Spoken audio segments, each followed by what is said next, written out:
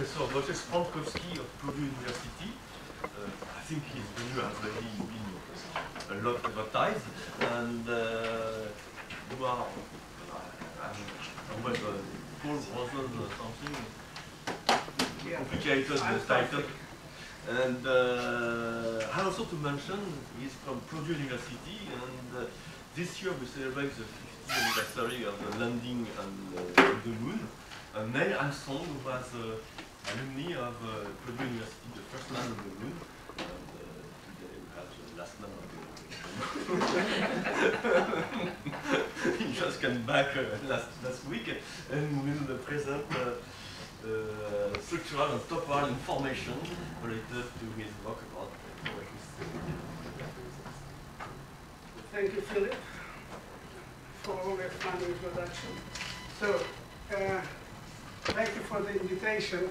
What I would like to tell you a little bit today is about the work that we are doing in the Center for Science and Information, particularly focusing on structural and temporal information. The Center for Science and Information is NSF Science and Technology Center. It's 50 million, 10 years, 12 university, 200 students. University from East Coast, Princeton, MIT to West Coast, Berkeley, Stanford, Purdue is the lead, we have Hawaii, and so on. What I will tell you first is a little bit what really we mean by science information and why maybe we need to do it. Then I will do a little bit of philosophizing about information. You will see what I mean by this. And then I go to technical part. And in particular, I want to describe you an algorithm we call times temporal information maximally extracted from structure and dynamic graph. So this will be about dynamic graphs and two main issues: structural properties, what is the structural information and how you can actually find the best compression for this, and how you can extract temporal information from structure itself. You will see what I mean by this later. Okay, so what is science of information? The center is considered to be extension of Shannon legacy beyond the original goals, which was mostly impression and communication, as you know. Why? Because, first of all, information cannot be left to information theory. That's my claim. Second, information is more than communicated and compared these days. It is organized, managed, processed, valued, and secure. Privacy is an issue, many other issues related to information. And I believe, and I still believe, we need broader understanding of what information is. And to do it, we wanted to create intellectual environment for people from very different areas, from chemists, biologists, life scientists, mathematicians, computer science, information theory, and so on, to work actually of issues related to information. And actually, we have two orthogonal goals, at least in research. First, we wanted to extend it to information theory and I would say Shannon spirit, and I explain what I mean by this soon, to 3-4 different applications: life sciences, so biology, data science, we call it knowledge extraction, communication, modern communication, and economy. Will make very little impact in economy. And the second thing we notice, in order not to be too broad, that we have to better understand few aspects of information: structural, temporal, spatial, semantic, the dynamic environment, not point-to-point communication. It's a nice mathematical model, but it's mostly over. We have to deal with a much more complicated environment. So what I'm going to talk today is basically trying to combine structure, time, and dynamic in some application, including life sciences.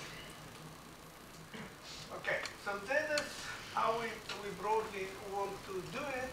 Let me tell you what we tried in the last 5 years. So the renewal was in 2015, and we came out with a tryout under this banner. We actually ran it, and we got extension from data to information to knowledge. And I would like to spend a few moments trying to explain these words. Actually, not all of them. I think we all agree what data is. We will never agree what knowledge is. It's too complicated. In our case, actually, it's very simple insight decision or information action. I actually want to focus on information and try to have a definition that we all agree and to see what is the common denominator of all definition of information. It took me a lot of time and talking and fighting to actually dwell on the following, that information is a measure of distinguishability. I'm pretty sure we can have another half an hour or 5 hour discussion why, but let me try to lay down my view, and at some point I will show you something and I hope we agree.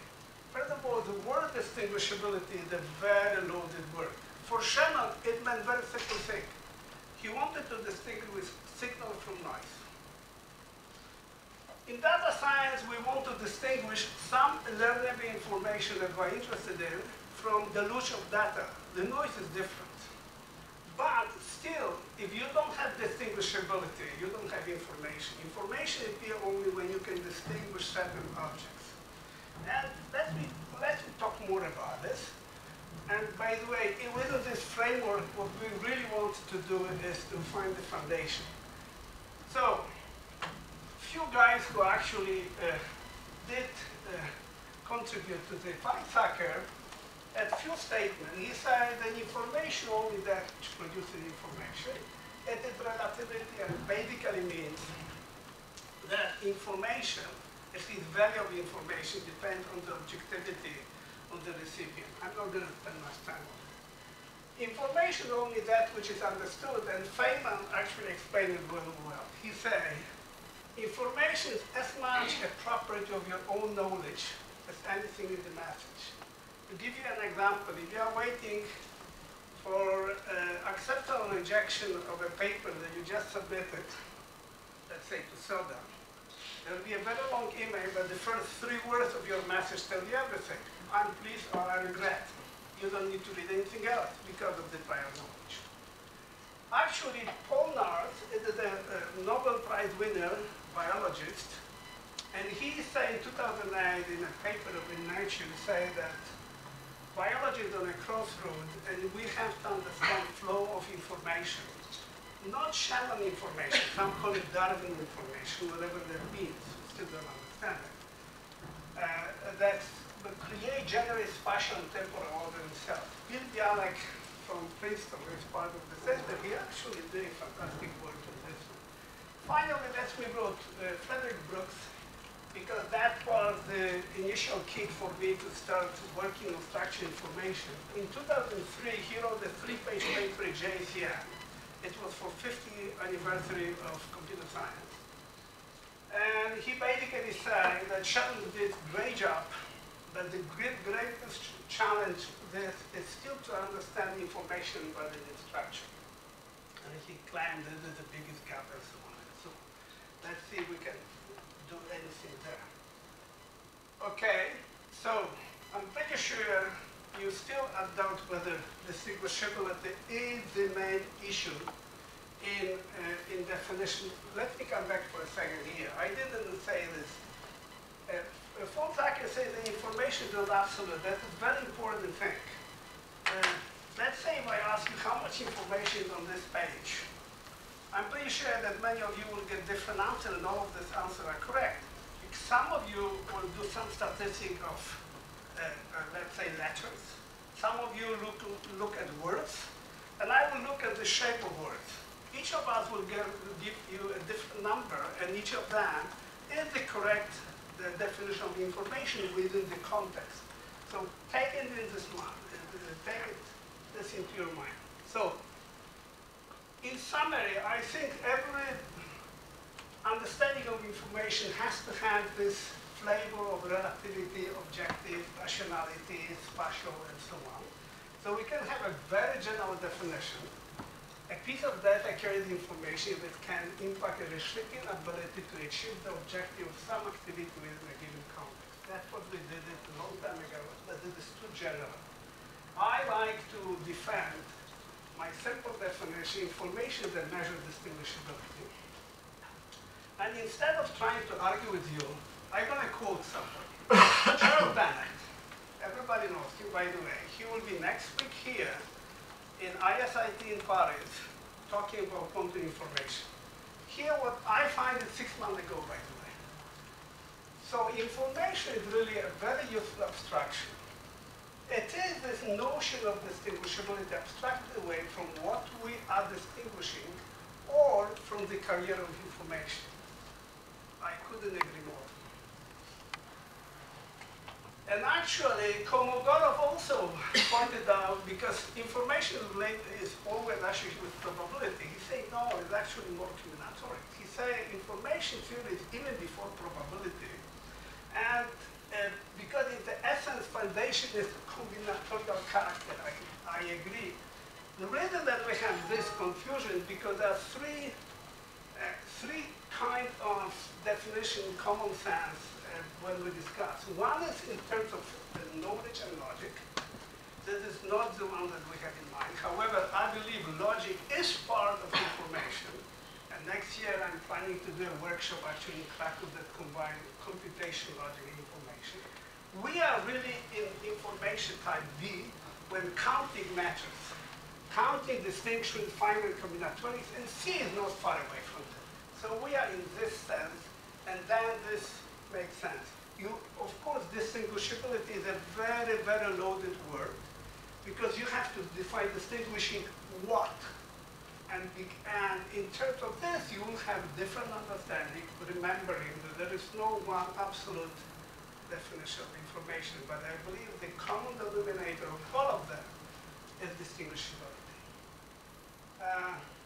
Before I ask for questions, let me finish the introduction before I go to the technical part. So with all of this into account, I show you this triad, data, from data to information to action, or actionable information. And information is at the heart of this.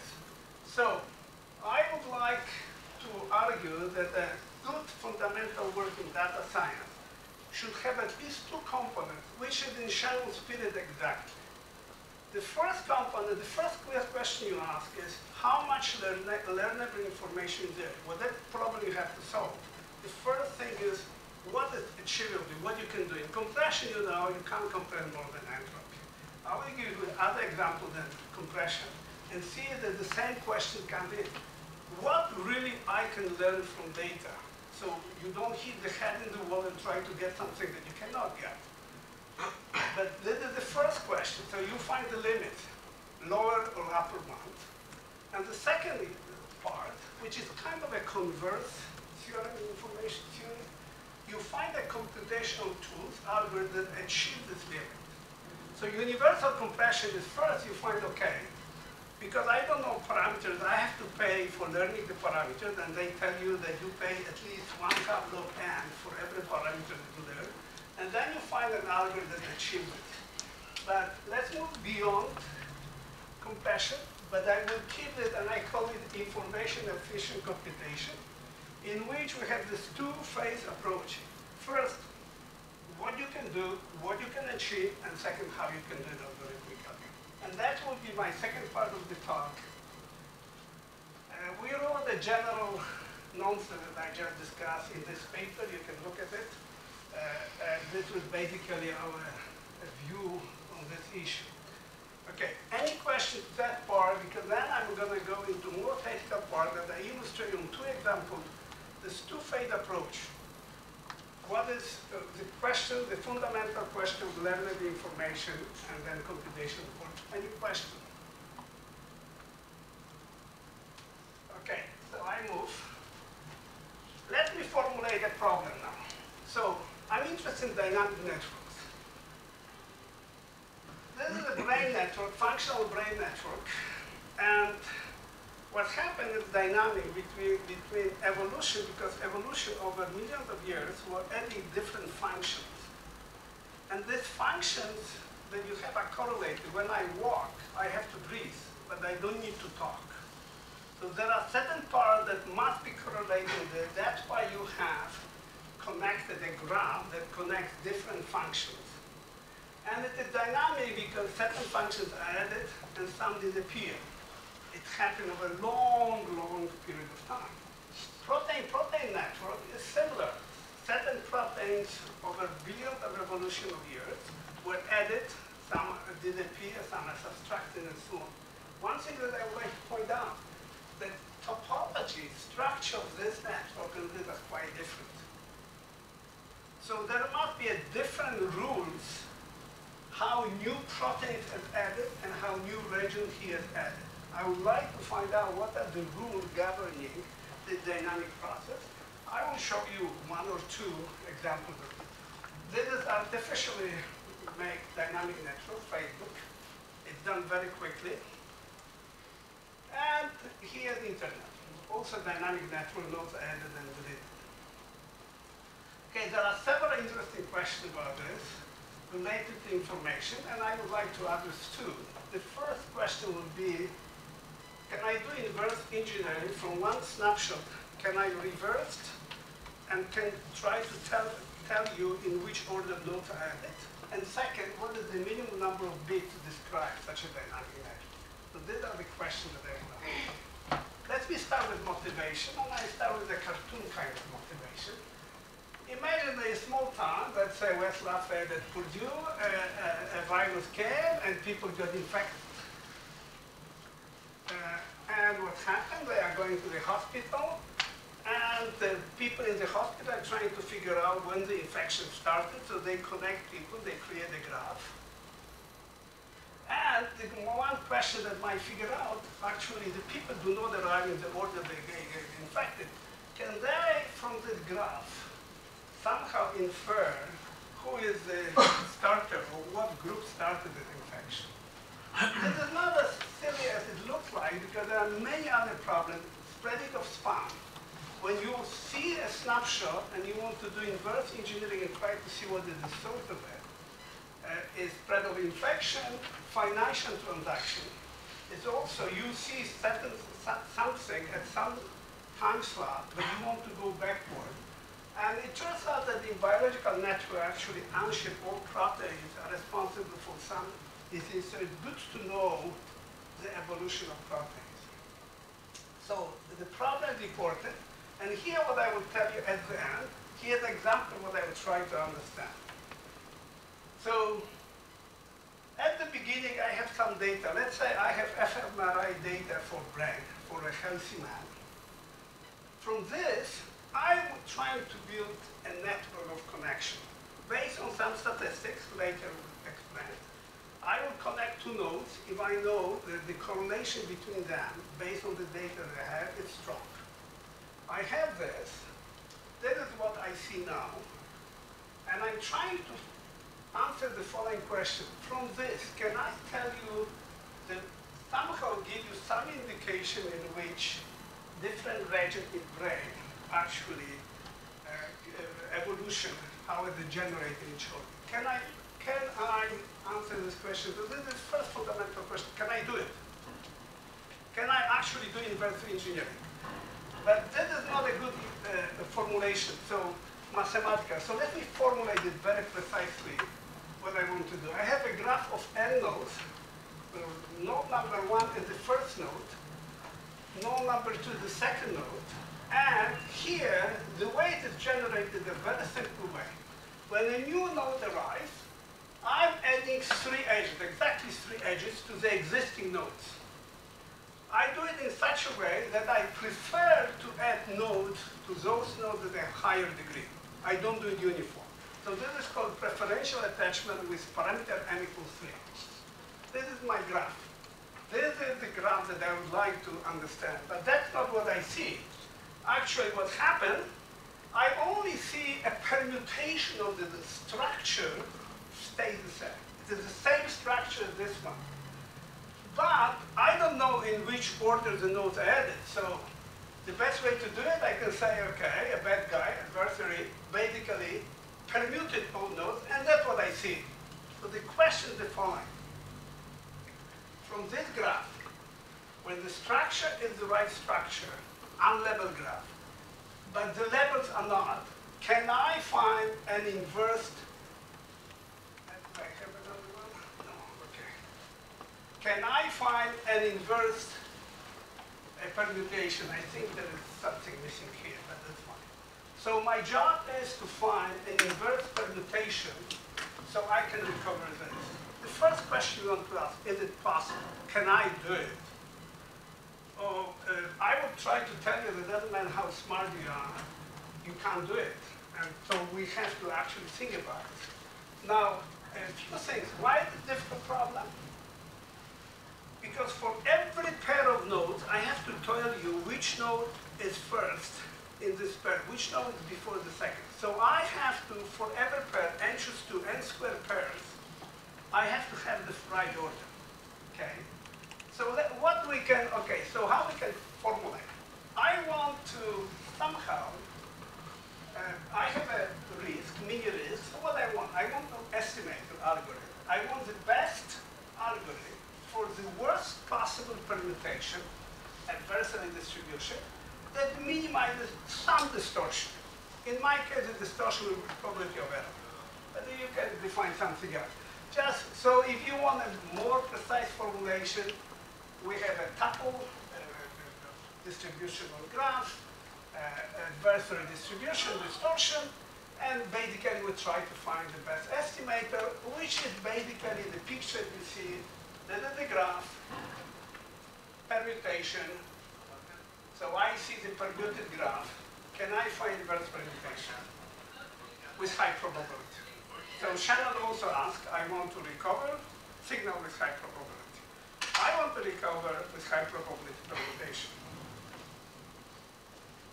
Okay, before we can answer this question, we need to understand a little bit some properties of the graph, which will be useful also for the second problem that I will do today. So first of all, graphs are symmetric sometimes. So look at this graph. If I permute B and C and D and E, I'm getting exactly the same leveling, the same adjacency matrix. It is the same graph. By graph, I mean level graph. So automorphism is a form of symmetry, is a permutation preserving adjacency matrix, preserving edge-vertex connectivity. So I can permute these 5 letters on 5 factorial in many ways, but on every permutation gives me a different graph. Only 5 factorial divided by 2. 2 is the number of symmetries in this graph. So the cardinality of this group is 2. This will play an important role, especially cardinality of the automorphic group for random graph. We come back to this. Second thing, not every permutation is allowed in the model, a dynamic model that you have. Here is an example. So let me create again, on 4 nodes, a graph, preferential attachment graph, with 3 nodes, 3 edges added every time a new node arrives. Notice that the last node is number 4, and that's 3 edges. Now let's permute 2 and 4. Is it possible, does your model, can your model generate this? No, because this last node cannot have 3 plus 1 plus 1, 5 edges. So not every permutation has a positive probability of being generated. So we need a new quantity, the number of feasible permutations for a given model.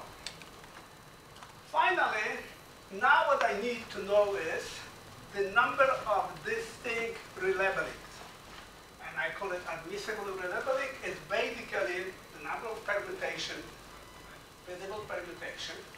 And it turns out that this is actually a ratio of all possible feasible permutations divided by automorphic symmetry, which makes sense.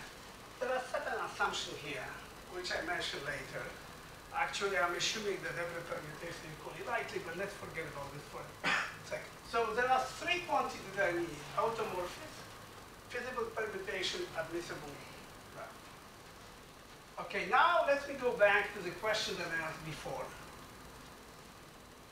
So let's focus on this. I want my distortion measures probability of correct recovery the right permutation. We can prove, using basically Fano inequalities, that this risk is bounded from the below by this quantity, or that you see automorphic here permutation. And you can see if this is large, like of order, let's say n factorial. So if this is of order n log n, I basically will have that my risk, probability of error, is not far away from 1, which is not good. You want 0. Let's make it more clear. Let's consider two models, okay? The Erdos-Cheny model is very simple. It's not dynamic, but let's have it. So I choose 2 nodes, and I put an edge between them with probability p, okay? Every permutation is good. Gamma is n factorial. By the way, I will tell you that it is known that on the random Erdos-Cheny graph, the graph is asymmetric. The automorphic group is of type 1 with high probability. We know it for Erdos-Cheny. But preferential attachment is more interesting. So I have a parameter m. I pick up the first node and make m several loops. And then at time t, here what I will do. At time t, a new node arrives and selects m nodes to which it attaches an edge, but it selects this node not uniformly, but it depends on the degree of the node existing at time t minus 1. This is why it's called preferential attachment. Is it clear? Is it 3 distinct edges at each step? I'm sorry? You create 3 distinct edges at each? If m is equal to 3, yes. Yes, okay. And also, just to understand, your goal is not only to determine whether the graph could be described by this building process, but also to find a kind of distribution. What is the probable ordering to explain this graph? There are many problems. My last slide lists of them. Okay. But let's say one problem is I have a graph like this, no levels. How many bits do you need to describe it? It's one problem. The second, I have a graph and I label it randomly. Can I actually try the proper order of level how it generated? These are the 2 problems that I will consider today. By the way, in this graph, I'm not going to prove it, but the number of feasible permutation I told you is not n factorial, but it's not far away because expected value of log is n log n, but the second term is not n, but n log n. There is another model that I will not discuss, but it's good to know it because it is counter-example to some of the conjecture that we have. It is how we write papers. What we do with the papers, leave with the references. We copy from our previous paper, yes? Maybe changing 1 or 2 references. So in duplication divergent model, when a new node arrives, it selects randomly 1 node in existing nodes and copies all neighbors or partially. It is with probability p, it copies a neighbor or not.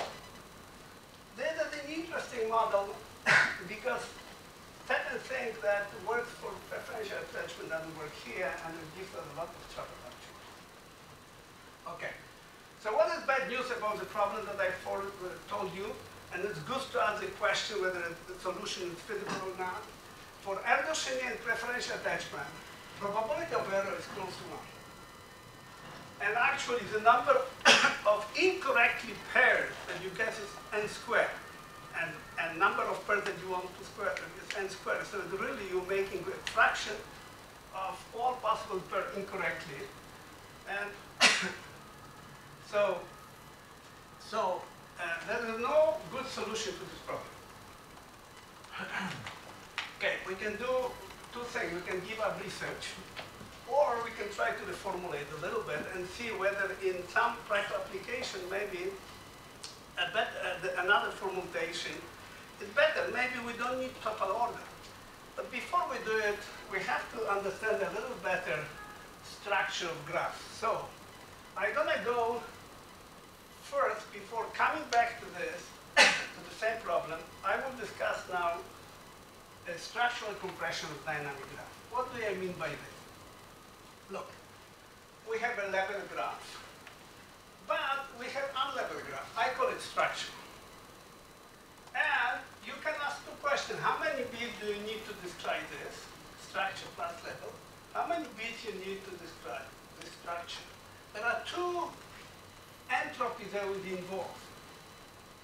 Graph entropy, HG, and structural entropy. I don't have any, okay. How you can derive it? So I will make certain assumption now, which is actually important. I will assume that every permutation of these levels within the structure is equally likely. It holds for preferential attachment, you can prove it, but not for duplication mode.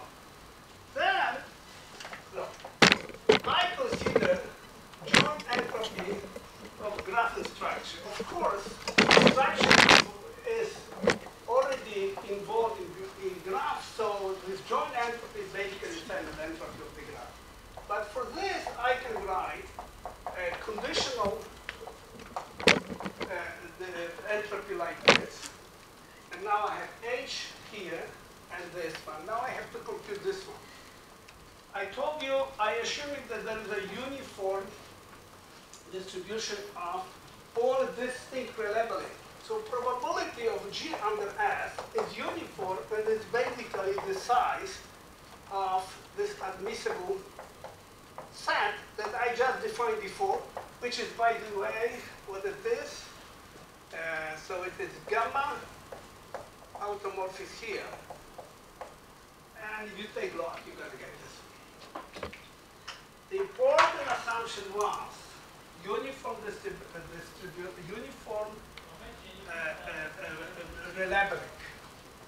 So in order to compute, and I'm interested in structural entropy, this is usually easy to compute. But I need to understand a automorph for randomly generated graph and number of feasible permutations.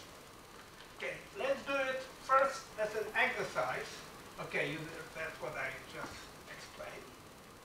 Let's do an exercise Erdős-Renyi. We started this research in 2012 with my student, Yongku Choi. And it's very easy to compute it, by the way, for Erdős-Renyi. Because for Erdős-Renyi, this, what is Erdős-Renyi? It's a matrix, symmetric, so n choose 2, and you put 1 with probability p. So you have n choose 2 random binomial random variables with probability p, so entropy is hp. So this part is nothing else than this. Now, this we know is basically n factorial. I told you that automorphism is basically 1, so this is 0. That's why you have this quantity, n choose 2 hp, and n log n and some other. Now, but this is the simple part. Now, I want to find an algorithm that actually matches this up to the first two terms. The first term match is trivial. Lempel-Ziv applied to a matrix of n choose 2 elements. I can do it. Now, finding the second term is a little harder, and we have an algorithm that matches the first two. And I only describe it very briefly because I want to actually describe something more interesting than this. So you see, if this is the graph, and I want to compress structure, not levels, I need only these two sequences concatenated. How it is done? This is basically the process that describes how it is done. Here what I do, I choose randomly one node, and I do store the number of neighbors, not who are the neighbors. I'm talking about structure, number of neighbors. I delete it and continue this process. Then I can prove that this algorithm, we call it structural zip, S-zip, is actually achieved in two terms. And matching the second term is a little bit of work. But this is not what I want to tell you. I want to tell you what happens if I have preferential attachment graph. And then I don't know much. I don't know whether it's symmetric or not. So I don't know what the automorphism is. Analysis is much more complicated. I even don't know how many feasible permutations and so on. So let's first start with symmetry.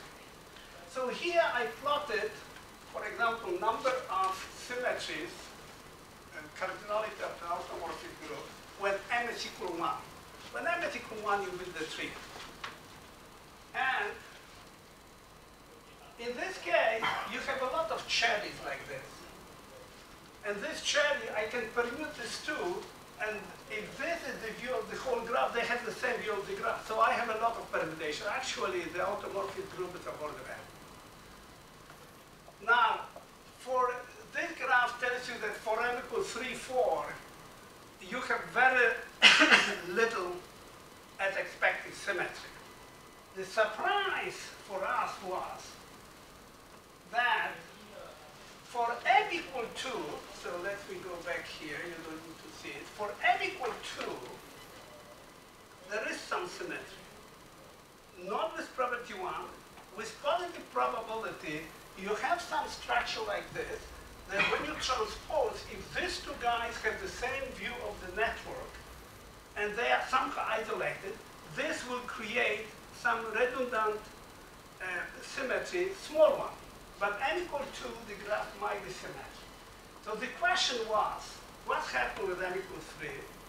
And for a long time, we didn't know, and we just published 2019 random Strachan algorithm with Tomasz Luczak and Abraham Magner, who was my former student, that actually the graph is asymmetric for m greater or equal than 3. It means with high probability, you have only identical symmetry.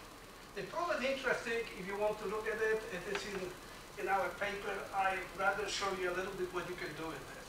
By the way, also you need to prove it. It's not a trivial proof. That the number of feasible permutations here expected of log is n log n. The second term is not O n, something like this. With this in mind, here what, okay, I will show you this too.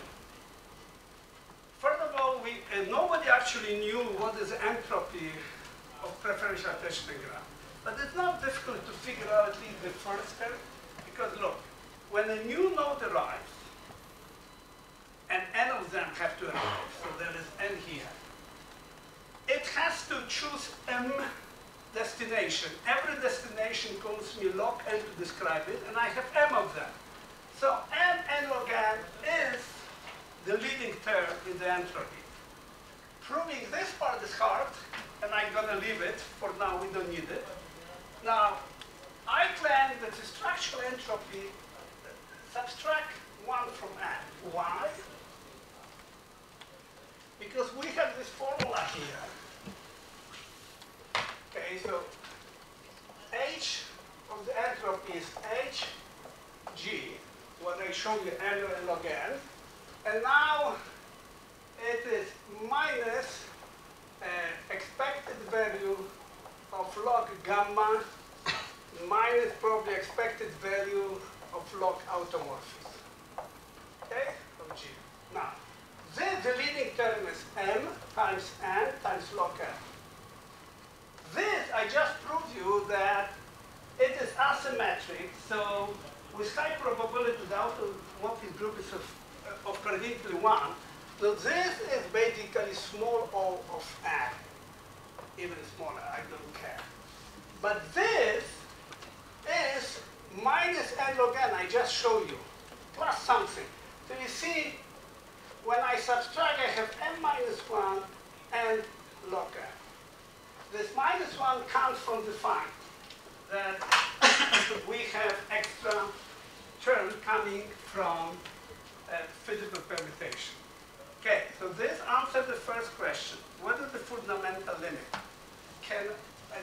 The second question is harder. Can I find an algorithm that achieves this? And I want to show you one. Okay, so this is a small demo. This is my graph, building a preferential attachment with m equals 3. And what I will do, I will replace this by a D graph.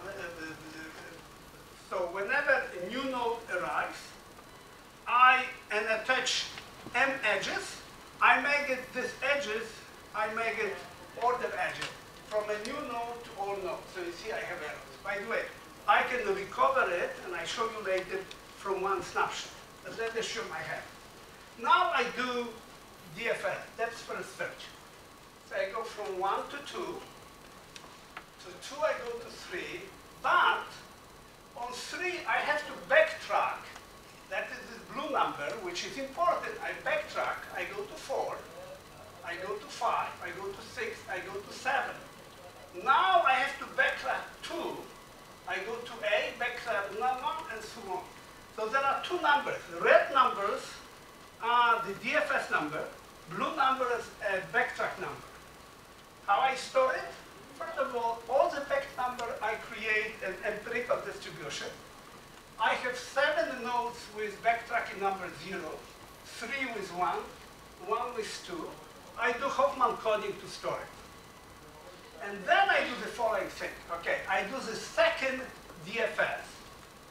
What I'm going to do, I'm going to second time traverse the same node, but the following way. You see, when I traverse through one edge, but there are 2 other edges in this case, that I will store information on the destination. For this node, I will store 1 twice, so this is my destination. When I go to 3, see what's happened. I came to 3 through this, but then my destination is 2 and 4. Let's see what's happened. See? So first, when I go to 2, I store 1, 1, plus I'm storing backtracking number, 0. Then I go to 4, but then I store destination 2 and 4, binary number, but I also store the backtracking number. So this is my code. This is my code. That's how I store it. How much it costs? Now, remember, I need this m-1. You don't see it here. This m-1 is the compression. But because, you see, when I came here, I only stored m-1 remaining destination. So I have m-1. I have m-1. Each costs me log n. I have n of them. But I also have to store the backtracking number. And this is difficult to analyze. But definitely the entropy of this empirical distribution is not farther than the maximum of the backtracking number, which is upper bounded by the height of this dot, which actually took us a while to prove that it is order log n.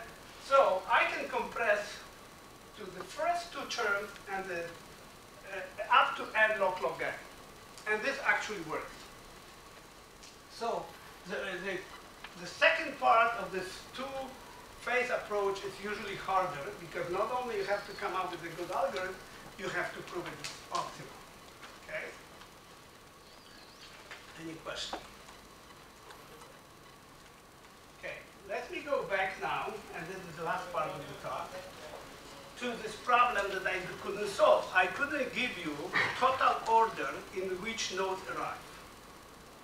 But maybe we can do something. Okay. So this is a graph with some permutation. So what okay, let's see it. What I'm going to do, the permutation of these nodes, what I'm going to do, I'm going to create some bins. And I want order between bins, but not within the bin. So I group nodes, and within the group, I'm not going to tell you whether 1 will arrive before 2 or vice versa, but I'm telling you that 1 and 2 arrive before 4 and 3. So this is partial order that I'm introducing. It is a special case of a partial order. Can we do it? Okay, let me show you. Let me show you an example. Here's a small graph: 1, 2, 3, 4. After permutation, I have something like this. I'm asking whether this partial order 4 is before 1, before 2 in this graph is a good partial order. First of all, notice that I do not ask anything about 3. So I'm asking of much smaller pairs. In this case, 3 pairs instead of 6 pairs if I want to consider all of them. I call it density, 3 divided by 6, because I only compare 3 out of 6, and my density is 1/2. Now look, the right order because this node arrived before this one. But 4 and 2 is not the right order, and 1 and 2 is not the right order. So out of 3 comparison, only 1 is in correct order. So my precision of this partial order is 1/3. In general, I have 2 quantities that I have to compare. I want to have as many as possible correctly guessed pairs out of all pairs between beans. It is between beans, within the beans, or this partial order that I decided to compare, not all of them. But I can do a stupid thing. I can put everything in the bin. There is nothing to be happy about. I would like to distinguish as many as possible. So I want that the total number of pairs that I compare in partial orders as large as possible. Is a fraction of all possible pairs n choose 2. I call it density. Forget about this one. Okay, so here's my problem. I want to ask the following question. What is the best precision for a given density that can be achieved? This is the fundamental question that I'm asking, not algorithmic one. Okay, so this is the optimization that I'm going to do. I want to maximize precision, subject to density being actually a positive fraction epsilon of n choose 2. The optimization is relatively simple. I will introduce binary variable, and it is 1 when the order of nodes are correct. Now, the precision, you remember, I have to show you more here. The precision is basically the total number, average number of correctly guessed pairs, and this is probability of correctly guessed pairs, divided by the total pairs, but this is exactly this one, subject to density and a few other constraints. This is not non-linear optimization, but you can reduce to linear one. The difficulty part is to build this probability. It turns out that this is equivalent to understanding linear extension of partial order, something that is P-complete. There are several algorithms we use actually Monte Carlo simulation to get a good estimate for this, because I would like to have a curve. It's like a distortion curve. What is precision versus density? And we actually got this curve. This is the best we can do. So we have a benchmark now, at least theoretical one. Now you have the second question, give me an algorithm. Maybe like this, that actually is close to this curve. Okay, the algorithm is actually complicated and we don't have full analysis, but we have experiments. So, okay, look at me on this part. So this is my original graph, this is a permuted graph. What I'm going to do first, I'm going to reduce it to a D graph. This figure is maybe not that interesting. Okay, so this is the original graph. This is permuted graph. How am I getting this from this? So that's what I see. Okay, let me explain on this. So what I'm going to do in this graph? M in this graph is 3. Let me show my node. So first, I'm looking for all nodes that have the degree exactly 3. It will be 3, 6, 4, and 5. I delete this node and all the edges. I have a reduced graph. In this reduced graph, I'm looking for degrees of order 3. There are 7, 10, and 1. I delete this node and edges. Then I'm looking at the graph of node degree 3, 11. Again and again. So let me show you. What I just described to you is a peeling algorithm with you. We peel it. Okay.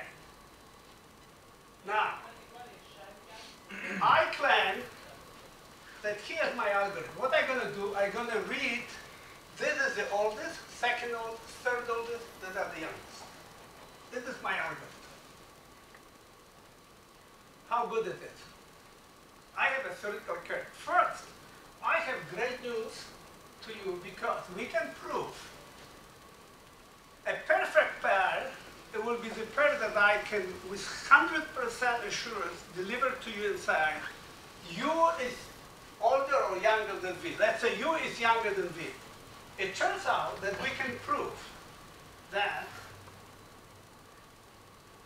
in this graph, if I have two nodes, that there is a direct path between them. So for example, 6 and 3, but not 6 and 4. If there is a direct path in this node, this guy is younger than this for sure. By the way, my algorithm is using something else. I'm reading all of them. So for example, I claim that I don't know whether this is younger than this, but I still, with my peeling algorithm, will claim it. So first, what I'm telling you, that if you consider all the descendants, I can give you 100% assurance that this is correct. Here's the problem. The number of the descendants is much smaller than n squared, and I need to get n squared pair.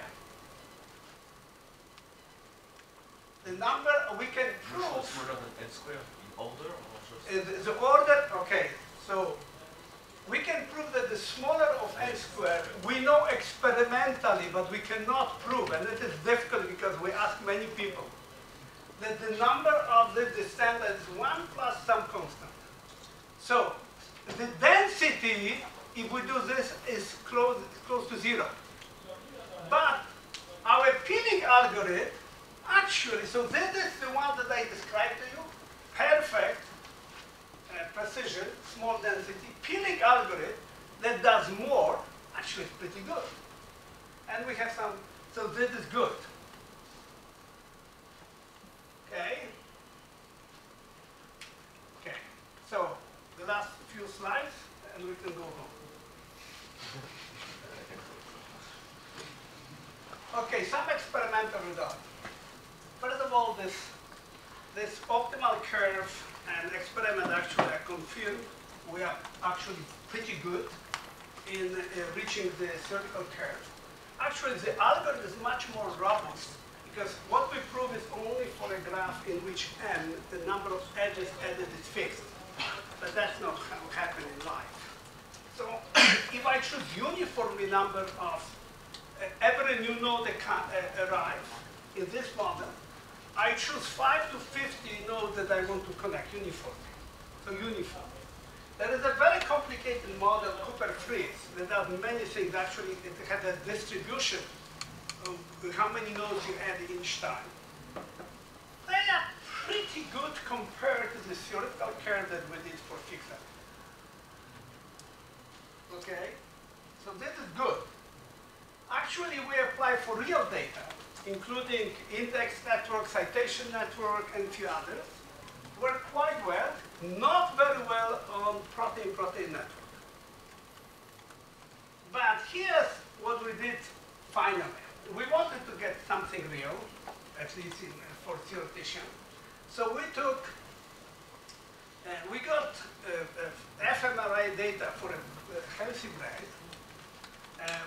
With a lot of hustle, we learned how to create a network of connections. So you have to read it. I don't understand it well, but every region is a functional region, is described by data, and there is a data series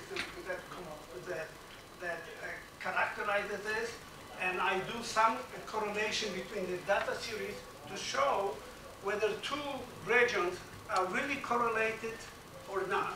And if this correlation, this is a Pearson correlation, greater than 0.8, we connected such a two-node region. Otherwise, no. So we got a graph of connection. And then we apply our algorithm, and that's what we got. We get 15 beans. That's what we got. Now, how good it is. The verification is the hardest part. First of all, there is no ground truth. We can talk to biology that change their mind every second day. But there are some anecdotal evidence. For example, it is known that corpus callosum is considered to be the oldest part, which is in good place. Something here is known to be, I think this one, to be very young. So we get the few things right, but we don't know actually how to compare it. We try actually to get data for a mouse, because it should be some correlation that the order in which the mouse brain evolved should not be far away from us, but we couldn't, unless somebody wanted to pay us or be a co-author or something. So we did something here. We bought, here by the way, so these are the beans that we probably get right. Okay, so what we did, we bought data for 300 or 400 healthy brains. And we apply our algorithm for a particular region, for example, auditory cortex. And we want to see for these 400 brains whether our algorithm will return the same rank. This will be some evidence that maybe there is something there. And in fact, it's quite concentrated. So at least there is some consistency. That's all the evidence that we have. Okay, and this is the last slide. I want to tell you there are several very interesting problems with dynamic networks. First of all, preferential attachment is one of the simplest, better understood. Duplication, we're working on this. There are many problems that we don't understand. But here are some questions that you might want to consider. The first thing actually you want, with the brain network, your first question would be, why do you think that preferential attention is a good model? It's a very good question, and I don't have an answer. But the answer is, we are doing something. We basically compare parameters of these two real data and the model and trying to see how good they are. We do it for protein-protein network and duplication model. So maybe we can formulate this theoretical question. In general, if I have a sequence of dynamic graphs, how it grows, and I have a theoretical model, can I put goodness of fit like we do with distribution?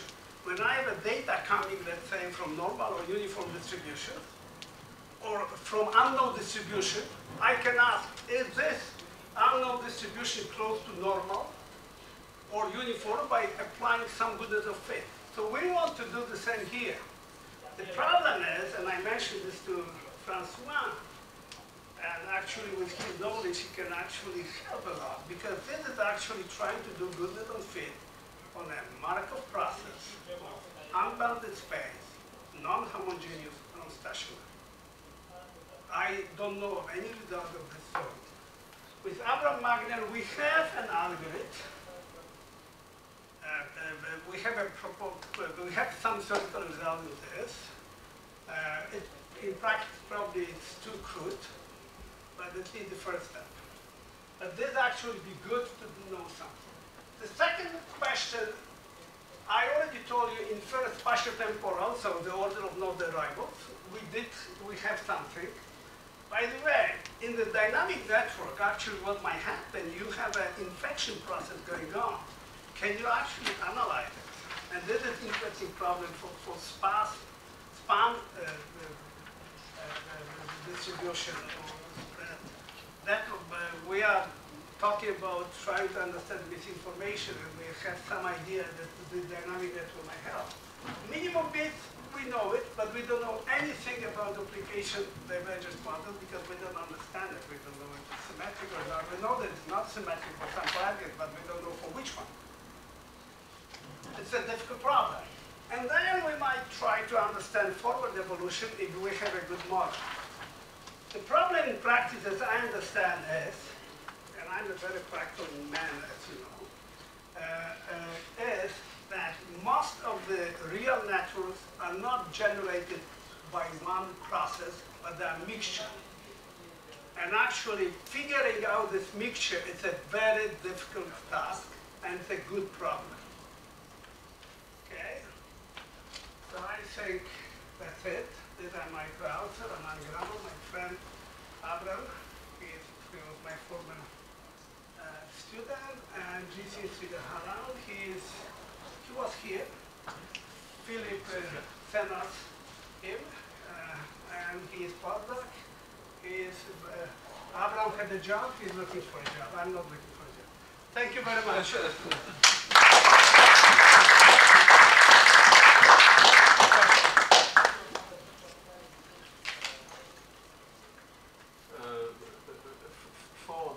graph entropy, there's this definition which was given by Bordenave and Caputo, which I don't hear for graph entropy. graph entropy. There is this definition which was given by Charles Bordenave and his course of Caputo, which and Venkat uses this for the universal compression of unimodal graphs. How is your graph compression related to that? It's not much related. It is actually what they're doing is very interesting, but they have much more general models. And so it's true for any universal graph. Right? We discussed with Venkat. We don't see yet clear relation yet, but this is probably we have to look at. Again, I think their compression is a little different than ours. But just the entropy, so the entropy definition of entropy, does it fit with the Venkat, with the Bordenave Caputo entropy or not? Okay, I read it once. My understanding is not. I have to actually look at this more carefully, and we'll discuss it once we finish our paper yet. But we need to answer this question. We don't. I don't think. Okay. You are. I understand you. You are saying we are doing compression. So there must be a relation. Yes. Yes. The question is the compression. So what is the compression? I'm doing compression of structure. He's not doing compression of structure. Yeah, just the so he's doing something else. His model is much more general, and this more generality might introduce certain things that maybe if I solve this generality, this will reduce what I have. Okay, but he's I don't think he's doing dynamic model also. Yeah. But he has these things that compared to what in the first paper where they introduced this entropy, so he had marks, and so perhaps these things that you have, which represent an order thing, could be seen as that marks. Could be. And there he's able to extend the formalism to look at the entropy of this mark graph. Yes, yes. Again, I don't know the answer to this. We didn't look at it.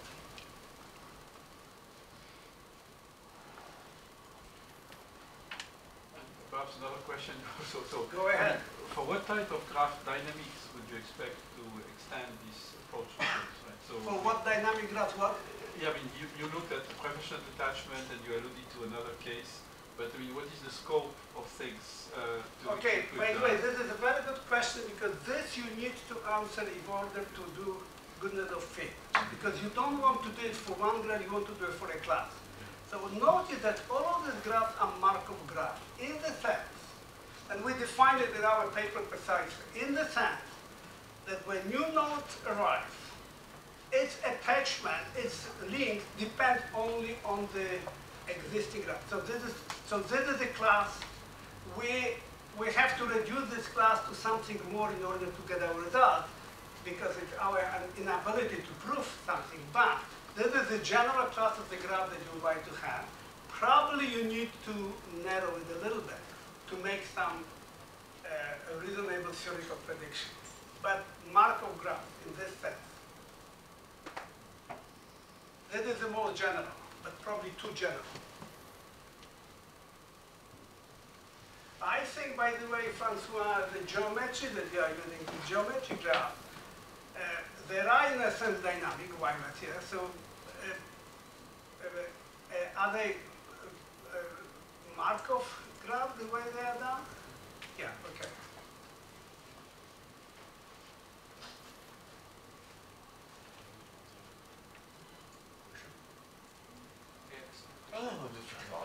It's more basic. In your pinning algorithms, you put every root in the same bin, and I was wondering why. Because maybe you have some roots that have occurred in the middle of the time, but by luck, no nodes were appended to them. I don't understand what you mean by root, so let's, okay. The blue nodes here. Which one, blue node? Yes, this is what I call the root. So for example... so these are the nodes that have degree n. Yes, so I understand how you decompose the different layers. I agree with this. Okay. But for example, node 6 is connected to purple and green nodes. And so it could have been created at the same moment, say, to orange layer, for example. Yeah. And so I do not understand why you put the node 6 in the blue bin instead of the orange one, for example. so you are creating a different algorithm right now, yes? You basically say, okay, this structure that has nothing to do, in a sense, with the algorithm later, because this is determined by the structure. Blue nodes are all nodes that in this have degree 3, precisely defined. I delete 6, 12, 11, and 10 from this, and all edges. Yeah. And then, okay, now. So the question is not on the DAG construction, it's yes. rather on the way you allocate colors to these DAG. That's a very good question. Okay, so we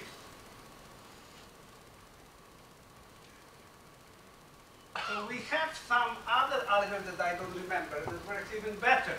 So what in this algorithm we do, we know that the number of nodes of degree n is a lot, about O(n). So we somehow want to distinguish them. And we use some kind of heuristic that I don't remember. And you probably can use your heuristic. My question is, I would like to prove something, and I can't do anything. Proving, analyzing this peeling algorithm is very hard. So you can try many heuristics, but at the end your verification is experimental. And maybe Philip can prove something. Yeah. Just to go back, to go on with this discussion about this peeling algorithm. Maybe I have just another view. I don't sure. go deep inside. Don't worry. But what I think, what I in mind is maybe you can commute the order in the same bin, then you will have the same graph. Am I right? Or is it related to the computation of time of variable? So the order probably doesn't matter here. However, I can redraw it, but still, these edges will stay the way they are, because they are coming from the edges that are here, so they cannot change. The permuting here doesn't matter, because I'm telling you, by the way, that I do not know anything. I don't want to know anything about the order between these guys. Yeah, okay. But again, so what is important that this goes up to here, and this goes up to here. You can use this property to get another heuristic, but it's very difficult. So in order to make any problem, first of all, you have to understand how many guys are on each level. We have some proofs. We know that this DAG is very flat. The height is very small. And we know that this number guys here is O(n). If we know even exactly it's m divided by m minus 2, I don't remember. But getting to the next, the problem is the following. What is the difficulty? When I do the peeling, the first peeling, the remaining graph is not preferential attachment. The one, it has some dependency. That's where the difficulty is to analyze it. That's how the recursion. Yeah.